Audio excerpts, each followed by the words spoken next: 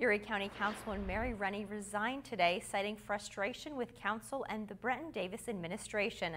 Rennie told Erie News Now today that she's become increasingly upset by the actions of council, saying some members of the administration are not fulfilling their oaths to taxpayers. She pointed to the recent approval of a business park in a western Erie County area as her tipping point, saying taxpayers were left in the dark while the administration pushed through one of its ideas. Rennie said to stay on council would make her complicit, and she plans to speak her mind now that she's no longer part of county government.